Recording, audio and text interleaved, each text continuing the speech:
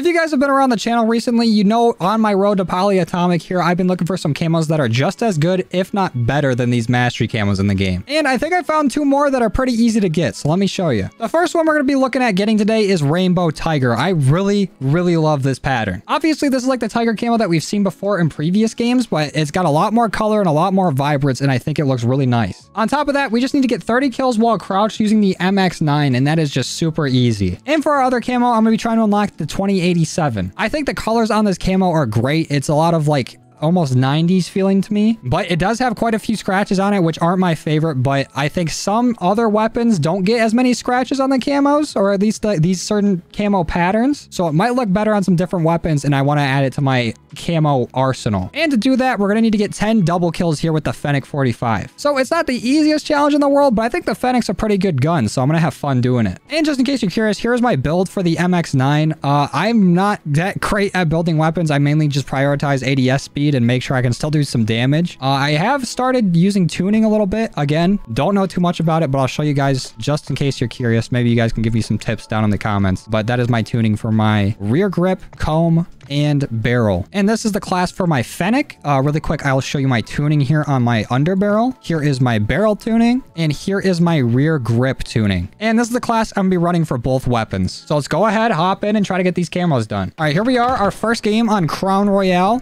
We joined a game in progress, which isn't the best, but we should be able to get some decent progress here. We're just gonna need to get some crouching kills with our MX9. And I'm pretty sure this is like the SMG version of the AUG, and the AUG was a really great AR, and so far this SMG has been great for me as well. Except for right there. Who's using noob tubes on the M16? Is that the only... Wait a minute. Did he just crack the code? Does noob tube kills with the M16 count as kills with the M16? Because the time to kill on the noob tube is significantly faster than whatever trash the M16 is putting out. That might just be the biggest brain play I've ever seen. That might be something I need to try out, or some of you guys can try out, because I already have my ARs gold and platinum. I don't know if that's going to track for progress, but if it does... That is huge for the M16. All right, that really threw me off. I was not expecting to have like a camo breakthrough during this game, but I need to work on getting these crouching kills. I'm running around too much. Let's do a little dead silence so we can crouch a little faster, and we're dead. There we go. Now we're getting some progress.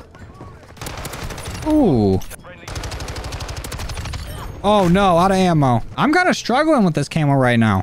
Crouching kills aren't hard to do, but the amount of time I have to run to find somebody on this map and then crouch to kill them just to get one shot is kind of crazy. Like, this map is all right. I don't think it's too terrible, but it's definitely not my favorite. I like the design of it in terms of looks, but this is definitely way too big for a 6v6. And our first game is over. We had a whopping 9 kills, with probably like 3 or 4 of those being crouching. Now, let's see where we're at with that camo. When I started, I had 1 crouching kill, and we're at 7. Hey, that's better than I thought. Still got a lot to go, though. Please give me a small map. All right, we got the fortress. This is like an in-between map for me. It's not border crossing map awful, but it's not Farm 18 good. Honestly, for the challenge I'm doing, me making everything like so much like sprint to fire and ADS speed probably wasn't the best bet. But we're gonna make it work. I'm actually just like crab walking around the map to make sure that I don't like get caught sprinting. And it's working, no way. It's so funny when like the stupid methods work. Okay, except for right there. These people gotta be so confused on what I'm doing, just seeing me crouch around this entire map. But if it works, it works. Maybe I can just sit right here. Is camping allowed? I always feel weird when I camp, and it's not for like a long shot or mounting challenge where you literally like can't move. This is such an asinine way to play. I sound like I'm Hank Hill with the terminology, but it's true. I don't think there's ever been like a cooler looking camo that has like such a lame challenge in comparison. Like, I know somebody's probably gonna say like mounted kills, but what do you get for that? Like some sort of weird spray looking camo? Like the actual camo you unlock for doing those mounted kills, isn't that cool? Maybe for like the shotgun one, like the lock with 300, getting the mounted kills with the 725. But that one wasn't too bad. It just took like maybe like a game and a half. This one, this is stupid. But this is coming from a guy that just loves to complain about everything camo challenge just because I enjoy complaining. I enjoy complaining about the camos as much as I enjoy grinding them. So take everything I say with like a grain of salt. I think I've died probably about like 35 times this game. I would not be surprised to see my deaths in like the high 30s. If we lose this kill confirm game, it's all on me. because I'm just dropping tags like a Macklemore. Oh yeah, we definitely lost. Oh, I had 37 deaths. I wasn't far off at all. But what's important here is how much camo progress did we get? Oh, we actually got it. I didn't even see it pop up. Let's go. That thing's beautiful. Now let's go ahead and throw that camo here on our vector. Where is it? There it is. That looks so nice. All right, game 3 on M-Bussy. And all we need is double kills for this vector. Just 10 of them. That's 1. And that's none. Okay, I gotta remember not to slide with this. I got into the habit of just hitting my crouch button, and now it's gonna come back to bite me. That's 1. Anybody else nearby? No? Cool. I'll go fuck myself then. All right, so from what I've used with the vector so far from leveling it up, this thing takes a decent amount of bullets to kill anybody unless you're right, like, in their mouth. Pause.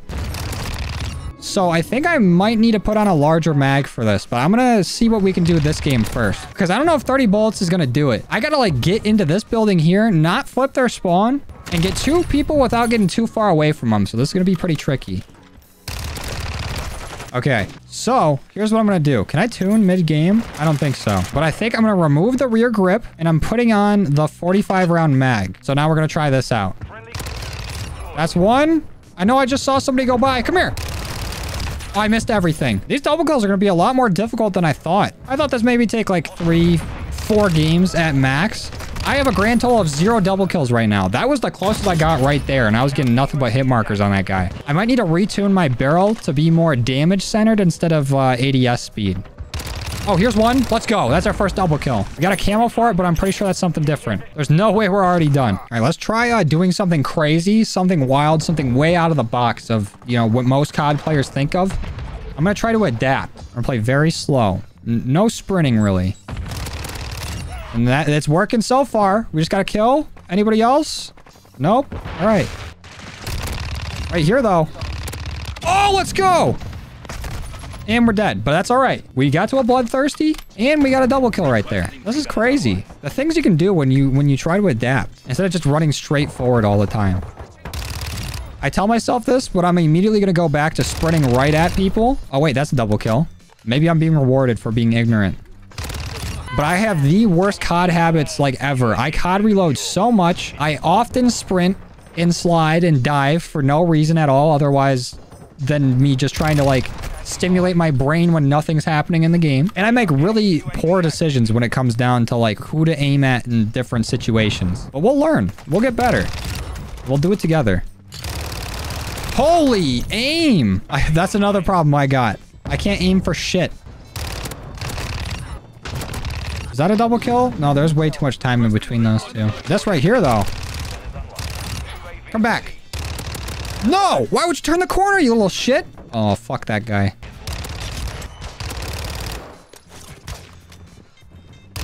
Ooh, that's definitely not a double kill, but I kind of stunned on him a little bit. Or it felt like it. It probably looks like I did nothing. It's funny sometimes when I'm playing, I'm like, oh, I just shitted on that guy. And I go back and watch the clip and it looks so standard. Okay, that's the game. We started off real slow, but we at least got 3, maybe 4 double kills that game. That's not awful. Let's check on our progress. All right, we have 3 out of 10. Not bad. If we can keep that up, we'll get this done in like 4 games maybe. So we're right on track to where I thought. But I need to retune this barrel. We need some damage range on this bad boy. All right, we got Los Alamos, which is probably my favorite map in this game. Not only like looks-wise, but layout-wise. I think this is the closest thing we have till Shoot House comes out like tomorrow. So I really like it. It's 3 lanes, a nice mid area where you can like get long shots, mount up, all that good stuff.